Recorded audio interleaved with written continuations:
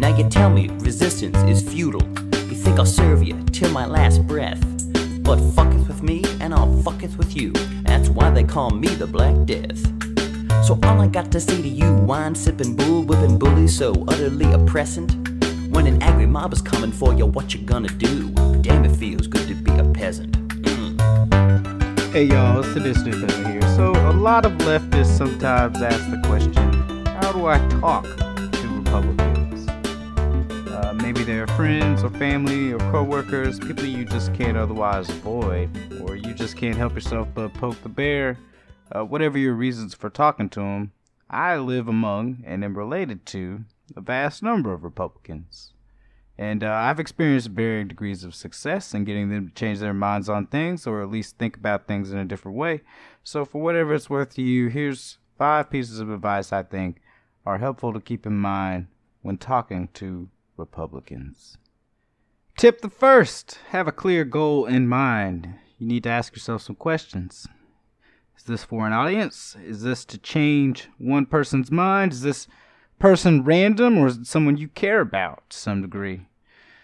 Is this just to get some good lines in, do a little bit of mocking? If your goal is mockery, I happen to think that mockery is an effective form of criticism, and engaging in it is fine. But on a personal level, I wouldn't expend a ton of energy on this activity because, frankly, it's not healthy.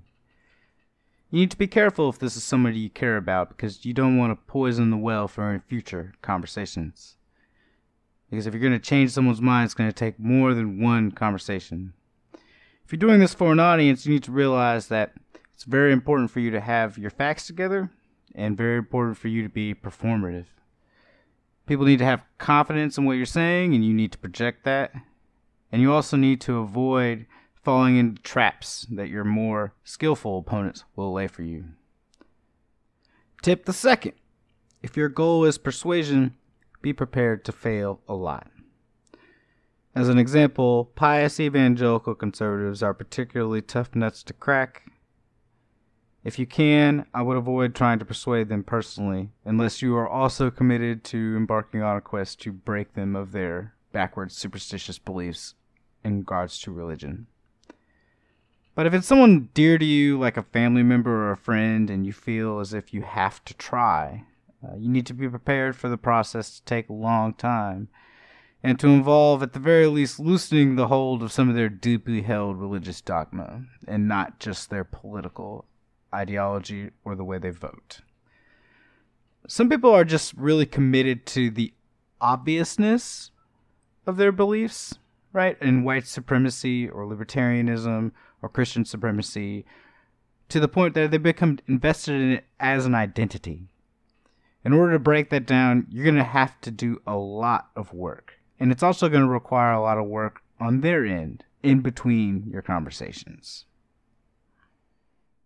For this reason and others, there are just a lot of obstacles in your way. Propaganda is really effective, and it's created millions of people who really are incapable of seeing things from your point of view. This doesn't make you a bad person or bad at convincing people. It just means that stations like Fox News and Rush Limbaugh are really good at what they do. And unless you have the time and resources to build an accompanying multimedia empire with clearance into millions of households around the country, I wouldn't beat yourself up about it too much. Tip the third. Generally, appeal to the object of your efforts' emotions, not their rationality. I'm not talking about logical fallacies or rules of debate. I'm talking about how people think and reach conclusions. Now, everyone, when they're arguing about things they are sure about, tend to view themselves as flaming swords illuminating the dark, arbiters committed to truth and logic and rationality. It must be so because they are so certain of their conclusions. It is their opponents who are missing the point or have their facts mistaken, or more darkly, are amoral propagandists, immoral liars, are the marks of such people. It may or may not be so in reality, but I would urge people to avoid coming off this way, as if politics is a matter of the ideal of rationality and the way things work. The human mind very often reaches conclusions before considering evidence. It works backwards and finds reasons to support those conclusions after the fact. This vulnerability is present in everyone, which coincidentally is why the scientific method is such an enduring and reliable tool for generating human knowledge. It systematically removes this bias when employed correctly.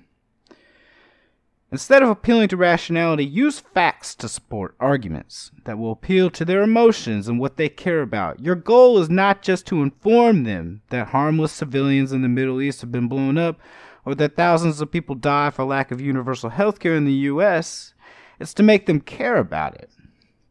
How you do that is something that takes time or prior knowledge or a lot of luck, and you'll need to figure out what they care about already, so that you can extend that care to the subject at hand. Tip the fourth: do not fetishize debate. Some ideas are not worth engaging with, and some frames are not useful avenues to enlightenment. I don't support participating in public debates with white nationalists, for example, because their philosophy should be given a public airing, regardless of how skillfully one thinks it can be dismantled. This doesn't mean I want things banned by law, by the way, just that I oppose them. Debate isn't a path to truth and knowledge. It's a technique to expand it. Similarly, when you're trying to convince somebody, the goal is not to win the argument at the moment, although you will if you're doing it right. It's about planting seeds of doubt that are effective enough at gnawing at a person for them to think about them and research them. And from these seedlings, a new attitude and identity even can grow over time. Effective seeds rely on some relationship to pre-existing emotional investment and don't require any additional information to be at least unanswerable. Nourishing these seeds and tending them is going to require many, many conversations and ultimately independent efforts on the part of the other person. Finally, tip the fifth: stay strong. If you do decide to try your hand at talking to Republican voters, you will inevitably eventually come to a point where they say something so offensive or ridiculous that you'll consider throwing up your hands and walking away in a cloud of profanity, if not actively throttling the person you're talking to. You might not be being overly sensitive. You might be experiencing a healthy reaction to a really disgusting and dangerous mode of thinking. By the same token, if you're effectively challenging their beliefs and political philosophy, they will become upset, as even clear-headed people sometimes do. You yourself were probably not always as wise or intelligent as you are now, and you probably used to believe some pretty crazy stuff. And in the future, when you're wiser and smarter than you are now, if you work at it a bit, some of what you believe now will also seem crazy to you. Enlightenment is always an ongoing process. But if you're going to try to enlighten somebody else, you do need to have a kind of faith in the other mind's ability to change. If you can't muster that, then you should probably content yourself with jokes and mockery. And if you can't do that because of who the person is, then you should probably content yourself not to engage them. So, what are your thoughts? Did I miss any tips? Are these tips total bullshit? Are you wondering who the fuck I am and how dare I?